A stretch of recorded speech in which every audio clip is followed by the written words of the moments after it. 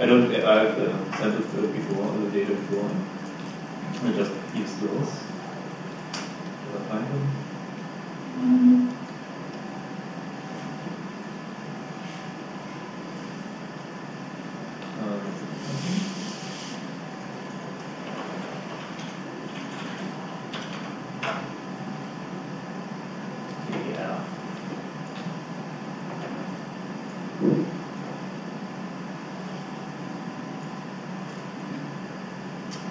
Yeah, and here in K-Cache-Print you get a complete list of all the functions that are created with basically the same information, the total amount of time spent in this function.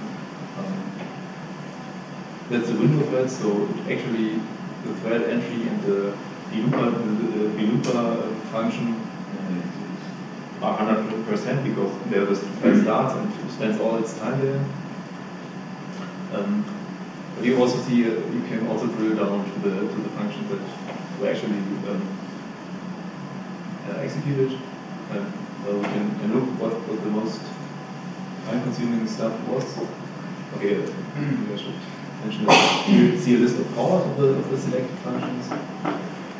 The task looper, the function called this team window dispatch message, and here you see the callies, that is the function that are called by this function, and here you see 97% is also dispatch message, and dispatch message called some outline view, mouse, something. And I will just drill down until I find something interesting. Is the table view that debugger uses. The stack trace view in debugger. Team windows stack trace. Team windows actual stack trace. That is what we do. Set active function, set active image. And here it starts to get interesting. And we see that it takes a lot of time in resizing our columns. So this resizing the columns of the column list with the table view that's shown. And I can drill down further. The interesting stuff happens. And here we see that the column is asked for its preferred size. All completed. Get column preferred width. And we drill down further.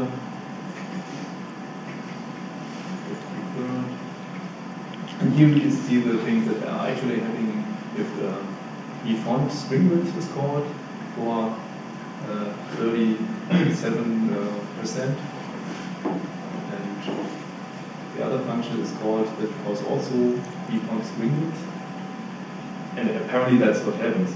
It tries to compute the when a new stack trace is set, it also sets the new image for the image view that is shown. Maybe show it again. Yeah, the things are happening. The images view, and here we have a star in this queue that lists all functions for this image. And in some cases, there are a lot of functions in this view.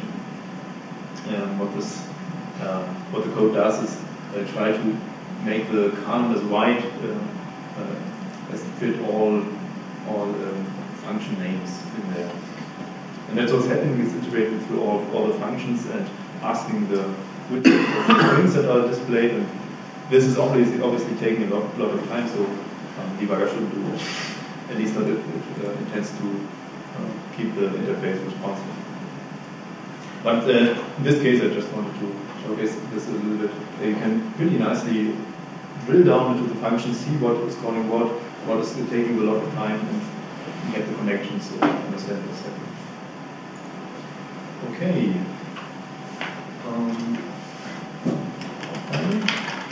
Yeah, and that's it for profiling. And now the last of the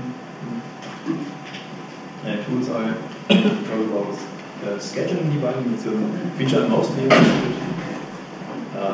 May not be something interesting for you yet. It's a feature I implemented to optimize Haiku itself. I think 4 or 5 years ago I had a little run of a month or two optimize Haiku itself. Mostly things in the kernel that took a lot of time, and we wanted to cut off the time. And a lot of this time was spent in with log contention of certain logs in the kernel. And you have many threads, and you actually want to get things done, but one thread is hogging the log, and the others can't really do the things that they want to do. And one of the things that is possible with scheduling debugging is to analyze logs, or that's really the main thing that it does. And the mechanism is that you have one program scheduling recorder that records all the scheduling information, stores it in a file, and debug analyzer graphical tool processes these data and presents it in a helpful way. The process works like this: scheduling recorder provides a buffer to the kernel, where the system profiler interface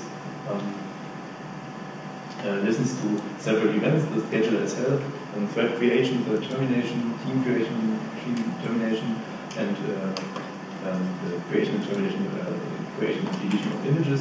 It listens to all these events and writes those back to the buffer just in real time, but still. And when it is full enough, scheduling recorder writes it back to the file, and this repeats pretty often because there's a lot of scheduling data coming in. And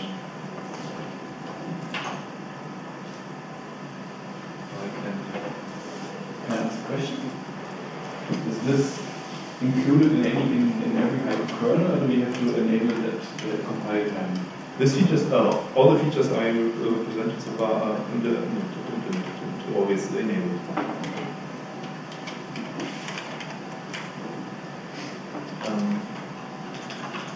I will just try the same I did here, the profile with the scheduling recorder. And record exactly this long time switching between the stack traces, and see what we can see in debugging. It's not really a useful thing because we know what happens, and it's not really a log contention or a problem or something of that kind. So you won't really see interesting data, but I don't have interesting data at the moment. So we have to do that. Yeah, scheduling recorder really, it doesn't have much parameters. I think just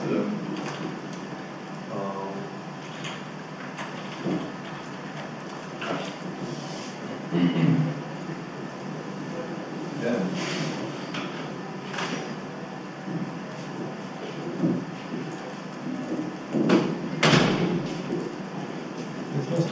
It's spiking. Oh, it's doing something. Very good.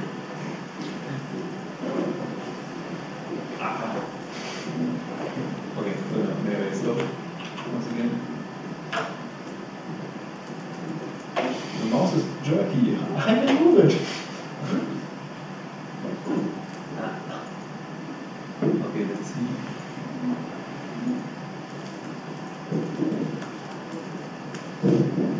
It works the same way. You kill it, and once you kill it, it writes back the file, or it writes back the file continually, but then writes back the last buffer and starts. Yeah, then you take this file as a parameter and pass it to the debug analyzer. And this tool is a bit, you shouldn't debug it. And it won't be happy.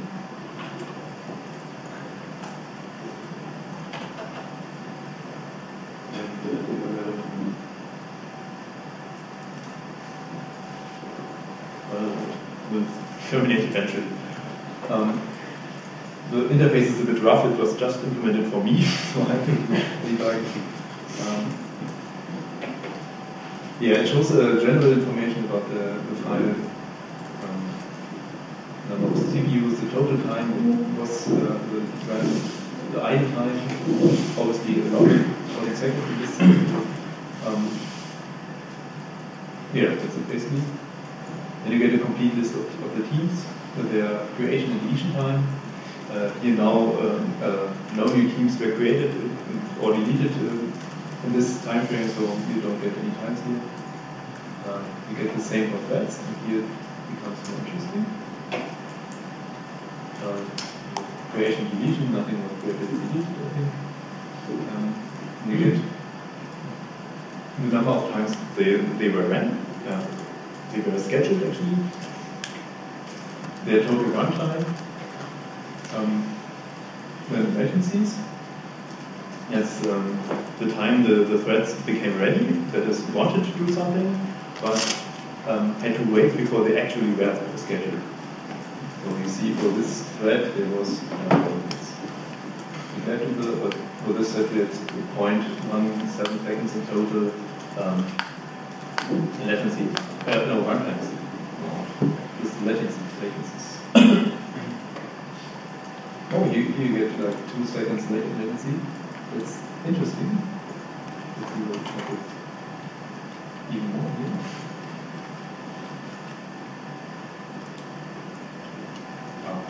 The page scrubbers thread had to wait a lot of time before it ran. The page scrubbers, some kernel thread that cleans pages that aren't no longer used. And so it has a very low priority. I think the priority is shown here too, somewhere. No, it is not. But it has a very low priority, so it really runs only when nothing else runs. So it's totally understandable that it's high latency times. And you get the count of the preemptions. That is, when the thread runs, wants to continue to run, but another thread wants to run through and is scheduled instead. For instance, if this other thread with a high priority, it's almost certainly preempted or reduced the thread. And this is a time that preempted thread had to wait for before it could run again. And then there's also the wait number of times the thread waited just on purpose, like it slept for real, or it waited on a semaphore and for the semaphore to become ready, or some other lock, or some condition, or a port, or something like this. So this thread waited 160 times, and that's the total wait time. That's 16 seconds. There's also unspecified time, which is good that it isn't listed here, because that is usually indicating a bug in the data for some data that wasn't really prepared for. And there's also I/O time, which is interesting. Didn't know I implemented this. This is, I think, the time that the thread waited for I/O. And that's for disk writing or reading from disk. Yeah, and then you can